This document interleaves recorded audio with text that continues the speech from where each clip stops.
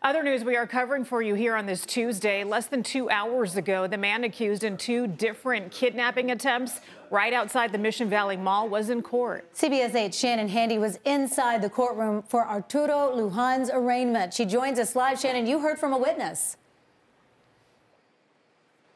Yeah, I did, and I'll get to that in a minute. Anna and Heather, Lujan pleaded not guilty to 2 counts of attempted kidnapping. Now, he was being held on kidnapping charges, but the prosecutor says they are still going over all the evidence and they could potentially file stronger charges as this case moves forward. She also said it's possible Lujan has done this before.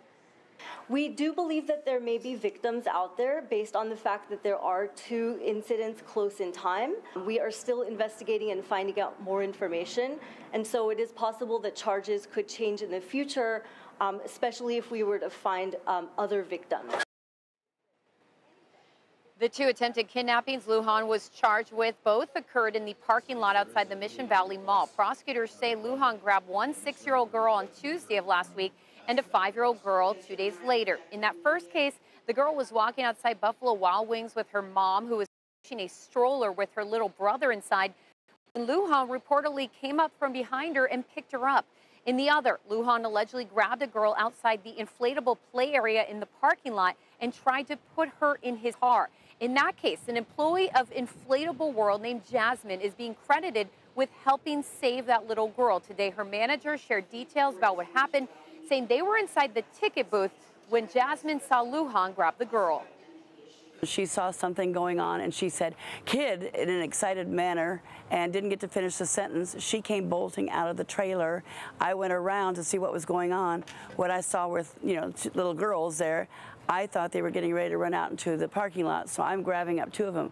When I finally had a chance to get my wherewithal, I looked up and there she was grabbing a girl right from the man's hand. So she saw that was going on. I thought they were going into the parking lot, and that's what happened. So she was right on top of it, being able to grab him from his grasp. I grabbed the other 2 gals, made sure that they weren't going out in the parking lot. He took off and ran away. His back door was open in the back seat, and then the car was running, so he had every intention of grabbing and going.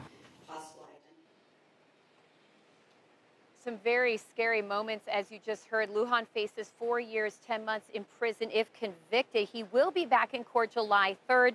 He is being held without bail, and in fact, in court, the judge said he believes if Lujan was released, there's substantial likelihood it would result in great bodily harm to others. Anna and Heather? Yeah, Shannon, just to hear from the eyewitnesses, some very terrifying accounts there. Obviously, the families involved have to be nervous. I know we heard from the father of one of the victims. What did he have to say?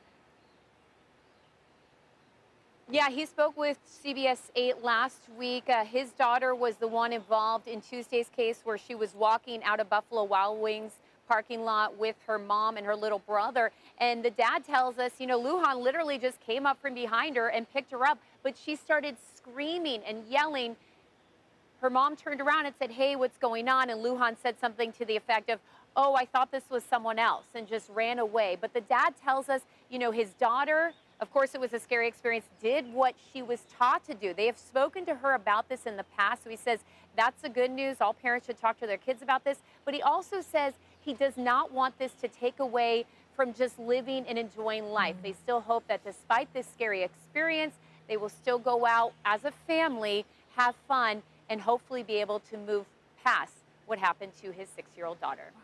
You remember the guy in Ocean Beach that the man grabbed the little boy? Shannon, I know you interviewed him. I've interviewed the family, and they say to this day, and that was months ago, that little boy is scared to go places. So hopefully this family can move forward.